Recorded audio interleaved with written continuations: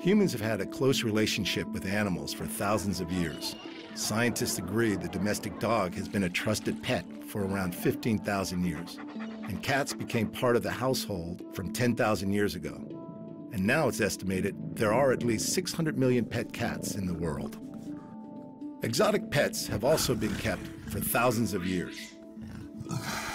It's well documented that the Egyptians kept baboons as pets, and exotic animals kept in the home feature in many ancient texts. In modern times, the keeping of exotic pets has increased. A staggering statistic is that there are more tigers in the US alone than there are in the wild. Animal owners truly believe they are playing a role in preserving the numbers of exotic animals.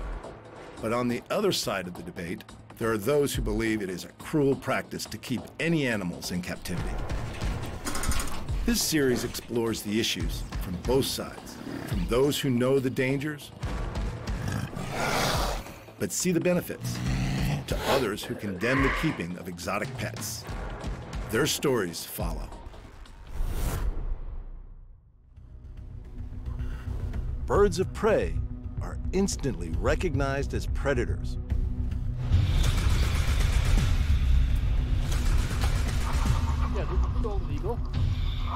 They are built to hunt and are some of the fastest animals on Earth.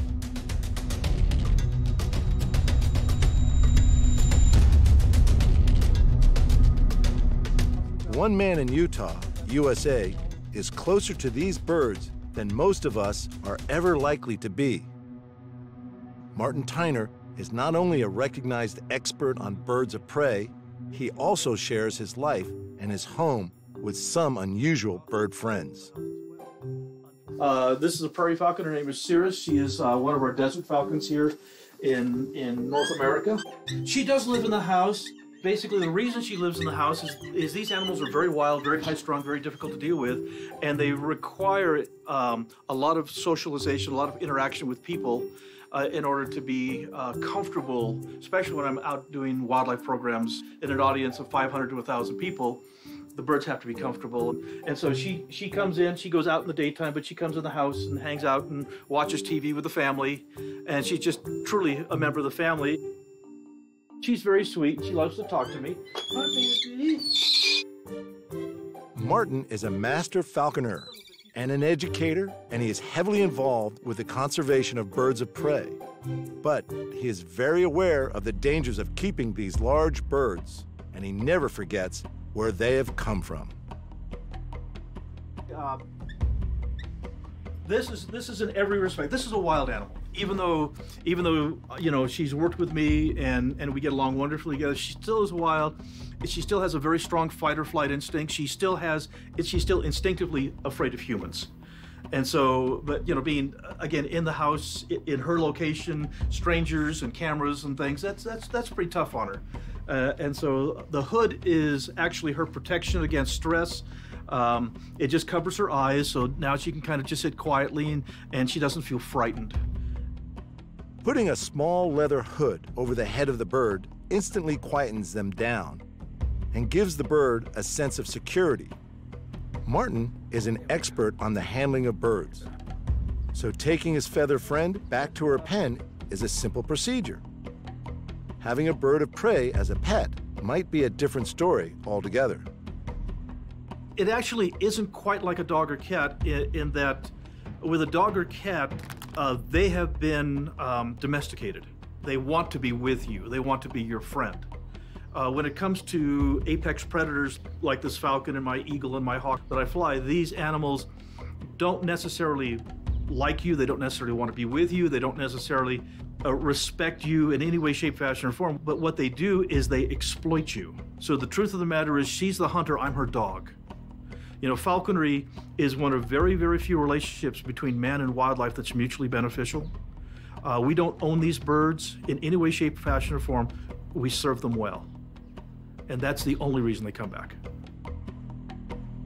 Many of the birds here are rescues or long-term patients needing rehabilitation. But some have been bred in captivity. This is about as high-strung and difficult as you can deal with. And I've loved the challenge. She's really an amazing animal to work with. In no way is she a pet. She's strictly an apex predator, and you have to love that, but you never consider this a pet. She'll hurt you.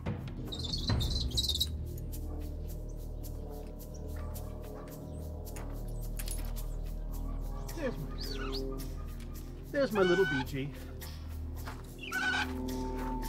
And as you can see, her posture is very, very different, even though I raised her. And this is probably one of the most important things I can show people, is even though I've raised her, and even though she is as captive a bird of prey as you'll ever find, high-bred hawk, every ounce of wild instinct is there. She acts very, very much like the wildest birds of prey that you'll ever see. And this particular bird, as long as we're hunting, she's a joy. But if I'm not serving her well, then she's a bit of a brat. The body language that she's saying here is that I will allow you to come hunting with me, but damn it, don't touch me. She is absolutely in charge. Now, again, on the head, I can touch her breast slowly, but even at that, hey, sweetie. Yes. But I have to watch those feet because that's what she kills with. Those razor-sharp talons is what she uses to kill with. And so she can bite, but the bite really isn't nearly as bad as the feet. Oh, baby. Yes, you're such a brat. But you're a goshawk, that's why, huh? There is no doubt that Martin loves his birds. But one of them is his favorite. Scout is an American golden eagle and has been with Martin for over 15 years. Their relationship is unique and crosses the borders between pet ownership and a mutual respect between animal and human.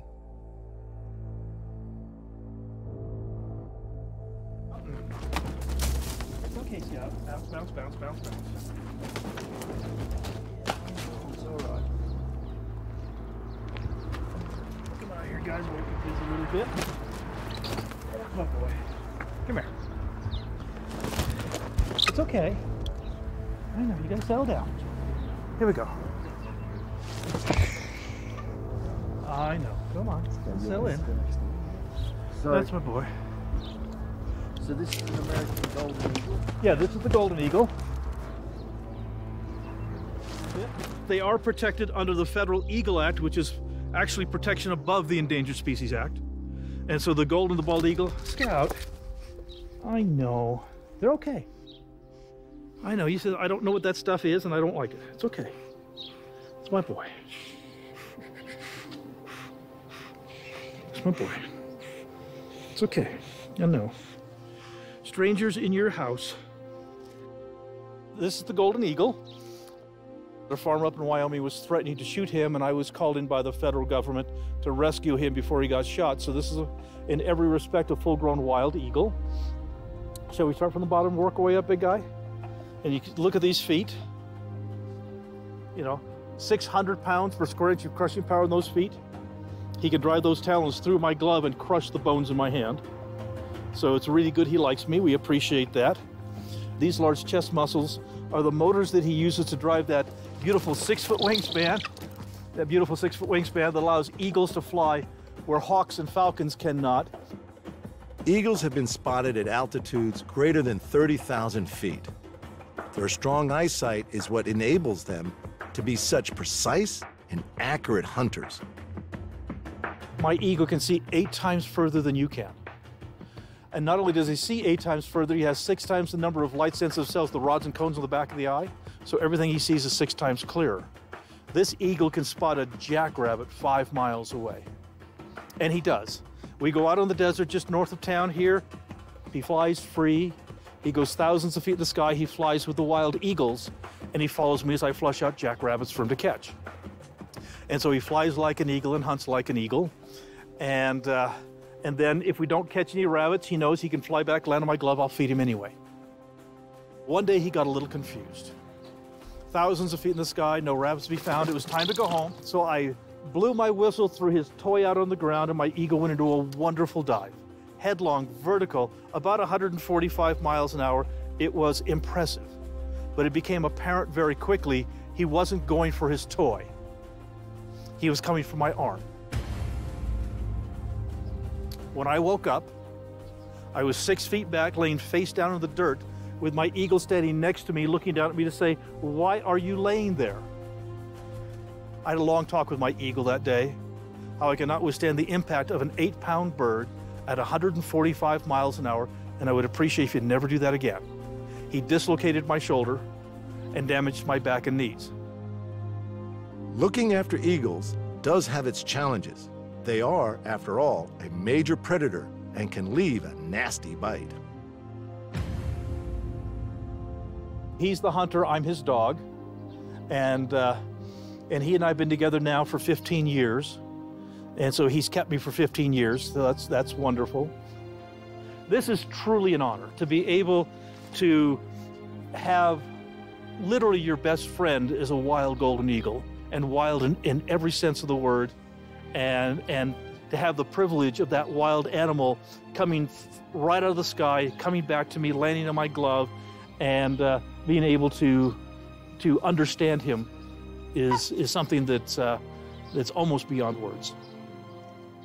Martin often hand feeds sick or injured wild birds, nursing them back to health. But sometimes his care is not enough. Those times when I do have to euthanize an eagle, it really tears me up, because, I've dedicated my whole life to rescuing them. And so quite often I have to just grab Scout, and we'll just sit out in a shady spot and we'll talk. Yeah, we'll get our feelings out. And to be honest with you guys, he doesn't care. It heals me. He doesn't understand, but it allows me to vent and to feel better.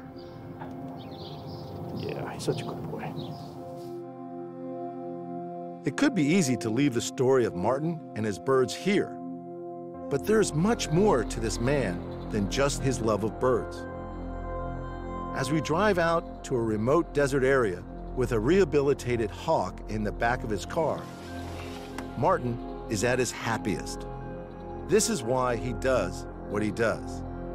The thrill of releasing a bird back into the wild is something he has experienced many times, and he passes this joy on to visitors and bird lovers whenever he can. The Southwest Wildlife Foundation of Utah was started by Martin to assist in returning eagles and other birds of prey back into the wild after injuries sustained mainly by human intervention. Over 100 birds a year are rehabilitated and returned to the wild, an incredible statistic considering that the person responsible for helping these animals was not always a big fan of birds. Well, actually, as a child, I was terrified of them. My earliest childhood memory was such a horrible fear of birds. I had climbed up on the kitchen table at my grandparents' house. My grandfather had a pet parakeet, and as a little tiny toddler, I decided I'd pet the pretty green little bird in the cage. I stuck my hand in there and went to pet the bird, and the bird bit me. And I pulled away from the bird, and me and the cage and everything fell off the table and smashed everywhere, and it was traumatic, and that caused me to have a tremendous fear. And it was getting worse and worse. Every time I'd see even a sparrow fly overhead, I'd scream, run for the house. Keeping a few birds for education and friendship is important to Martin, but he sees what we are doing today as being far more beneficial, especially after he has spent many weeks or months treating so many injured animals. But does he feel a loss when the birds just fly away? I get asked all the time from people, you've put your heart and soul into rescuing these animals and they just fly away. Does that make you feel bad? And the truth of the matter is, no, that is my reward. Like I said, we don't get paid for this, My reward is the knowledge that there's one more beautiful eagle, hawk, owl, whatever, back in the sky. There's one more beautiful deer, coyote, or fox back in the wild. That's my reward. It's always a really good day when I can turn something loose. Today, Martin has enrolled some help with the latest release. It's an emotional moment, and neither of the men know quite what to expect. You'll release the bird. You just follow my instructions, and you'll be perfectly safe. And I'll take the bird out of its box. I will hand the bird to you, and I'll show you how to hold it properly. And then we'll just walk over to the rock fence right there and hold the bird for as long as you're comfortable. And then all I want you to do is take the bird and just throw it. Yeah. And it should go. And you will be the last person on the planet to ever touch that beautiful hawk. Just hold it right into your chest. Yeah. Just like this. And then when you're ready to release her, then all you're going to do is just take her and just throw her right up in the air. Okay. So it's very, very simple. Let me strike this. And I don't want you to release her with the hood on. That would be very bad. No, that's not good. Yes, sweetie. Baby girl. Yes, you are. You're a baby girl. Such a sweetheart. Okay. Now I want you to put your hands underneath, your fingers underneath mine and grab those feet. Grab both of them. Yeah. Okay, you got those. Hand on the back. And you've got a hawk in your arms. Yeah. And you will be, like I said, if all goes well, you'll be the last person on the planet to ever touch that beautiful animal. Yeah, what a privilege. Yeah. Let's go over here. Martin is just as enthusiastic today releasing this bird as he has been for many years. And with the wind blowing, it's probably going to go that way. Any opportunity to escape, she'll take it, and she'll fight with you, and she'll try to escape. But right now, she doesn't think she has an option. Yeah, because you keep the pressure on there. Yes. I've probably got more pressure than you would ever have. You ready? I know guys? it's a little intimidating, but there you go. No, it's not intimidating. It's just interesting. Yeah, it's great. Whenever you're ready, guys. Yeah, and I'm ready on my end. Jules? Yeah. So I still hold the legs. Just move it away from your chest, Yeah. and throw it up and release the legs at the same time. Okay, here we go.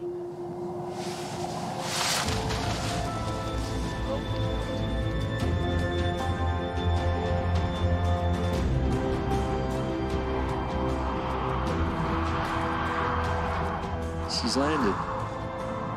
Almost, but she will land. Now she's going to, well, maybe she'll catch a little ridge lift and go and continue going up. She's still going. Yeah, she's going to go up. She's catching some ridge lift over there. Wow. Thank you very much. You're very welcome. That's a privilege. Yeah. That's what I do. I just Yeah. you're care lucky for man. critters and put them back in the wild. Yeah.